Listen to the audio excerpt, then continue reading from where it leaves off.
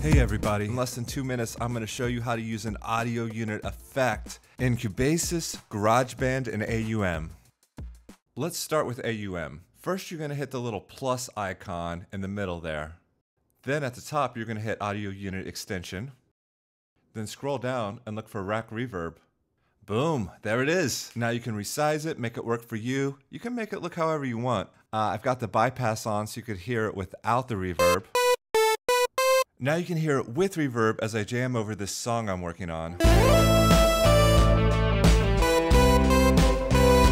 You can also use this great sounding reverb in GarageBand. The most important thing to remember with this is you don't hit the effects, you hit the mixer icon, those 3 little sliders at the top.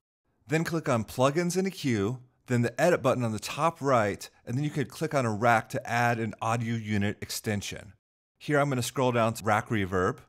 Nice! Now I can have studio quality reverb in GarageBand. Here's a new song I'm working on with my friend Megan. It's just recorded into the iPhone microphone, no effects or anything. Let's see if we can make it sound good with AudioKit reverb.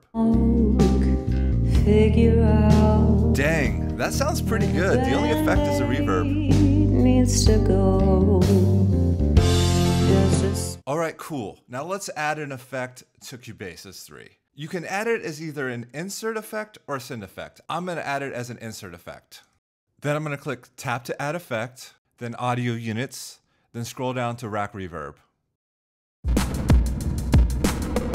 Now the controls on this are super simple. You may be asking what low cut is though. It prevents things from being too boomy. Here, let me illustrate. Here's this drum beat with low cut off.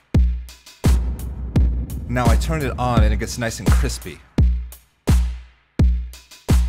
There you have it. Thanks for watching.